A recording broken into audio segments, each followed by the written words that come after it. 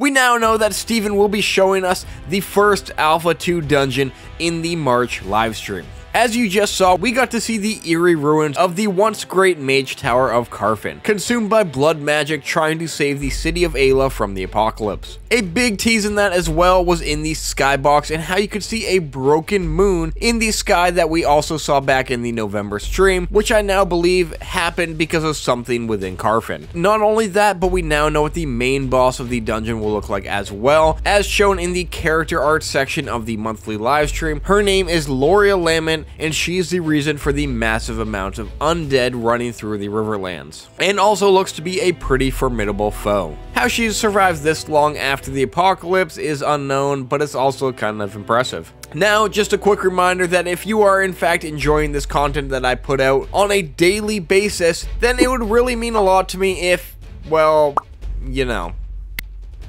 On to the main content though. The main showcase of the entire livestream was really focused around an in-depth look at the UI. I have another breakdown of this coming later this week on the channel, but to give you a quick recap, throughout this part of the stream we were walked through the process behind making UI first and getting a look at some components to it, like the corners and the borders and the portrait frames, later seeing them come together in a more functional state with in-game photos and mock-ups of the UI. Some of the cool things we saw were various icons ranging from abilities to class archetype icons, mini-map icons, and some miscellaneous ones such as debuffs and weapons, along with some more ability icons. We also saw various components such as drop-down menus, buttons, and filters that will all come together in the quest log, but the biggest thing that we saw was the very first look at the blacksmithing UI, which is the first time we have seen anything crafting related since Alpha 1. And if you played Alpha 1, you will know that crafting barely existed in it. It was in a very basic state, and there was no complexity to it. It had minimal stuff you could make, and there wasn't a lot to it. Obviously, this is still unfinished. What we're seeing here is a more simplistic approach to it for Alpha 2 compared to what it will ultimately become at launch time. We also learned that crafting is already in a playable state in the Alpha 2 testing environment, which is pretty exciting. Even though we don't know to what extent yet, it's still exciting to hear the game coming together and hear things are implemented, and this here alone is proof that Intrepid does work on things that they don't show us. A lot of you think that, oh, Intrepid hasn't shown us this or that, so it's not done or it's not playable. Well, that's just not true. They're not going to show us everything. They might wait until it's in a more playable state, or they might leave some things open to surprise as well. And then lastly, we got a look at the character screen where you will be able to equip your character's gear and things like that. I really like how when you open the character screen, the inventory is also attached to it, separate from the bag components, so you can really kind of customize your sets and go through your gear and figure out what it is you need to fine-tune that build you're going for. From here into character art, we saw more Cyclops weapons such as the mace,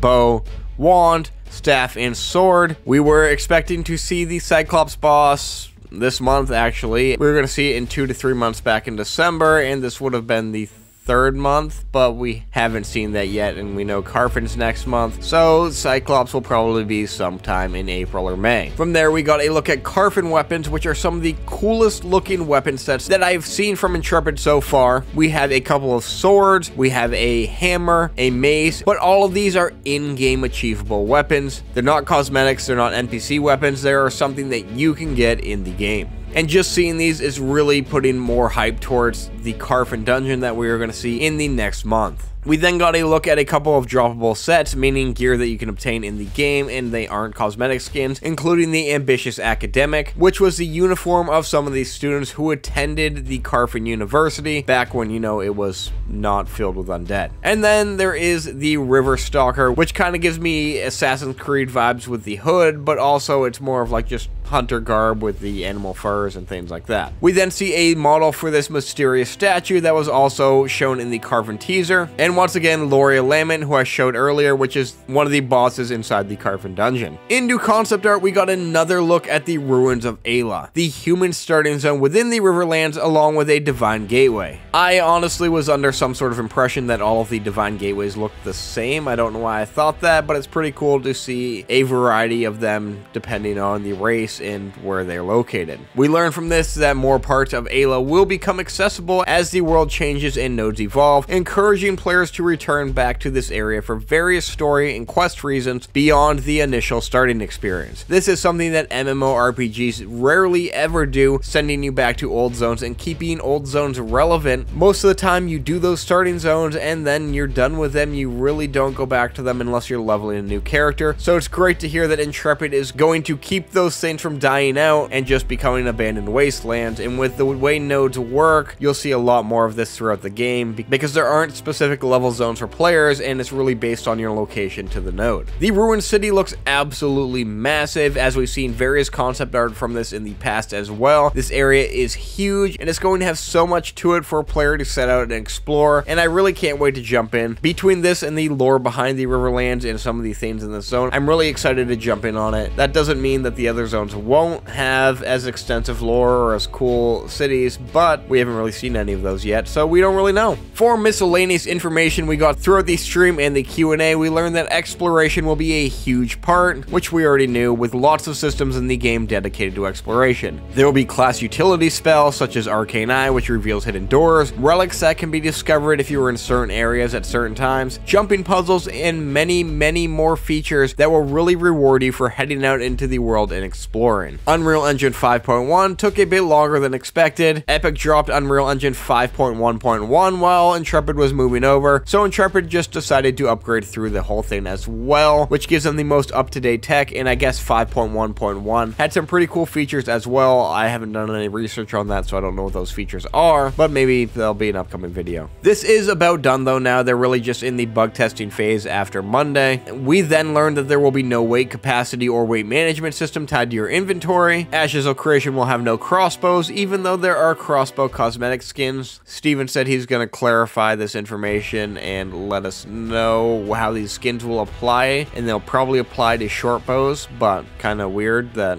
they were giving crossbow skins and then decided not to do crossbows, but whatever. Corrupted players will be able to enter other players' freeholds, just not access any storage while they're corrupted. Racial abilities will probably take on a more background style approach to it, where you can change where your character came from, which will give you different perks so that players don't feel they are required to pick a certain race to do that one thing that they want to in the game and feel that there's no other option. Steven reconfirmed that there will be no meters, including no threat meter, but threat will have other animations and ability indicators that can be used to figure out if you are dropping threat or not. Being a tank on a boat will be fairly similar when generating threat as being a tank anywhere else. You still have your full class kit available, including all of your taunts and your ranged abilities, along with things on the boat such as attachments like potion launchers that generate threat, along with unique ammo that can be used to amplify threat as well. There will be classes that have detargeting abilities, and lastly, each summon of a summoner will have their own threat and it won't share it with the player. So you can have up to 3 summons at a time, and each one of these will have their own personal threat along with your own personal threat. So having 3 summons isn't going to generate more aggro for you. This also goes the same for combat pets in the game. Anyways, what was your favorite part of the February live stream? Drop a comment comment down below, and if you're new to Ashes and have yet to create an account, feel free to use my referral link in the description below where you can jump in on the farms,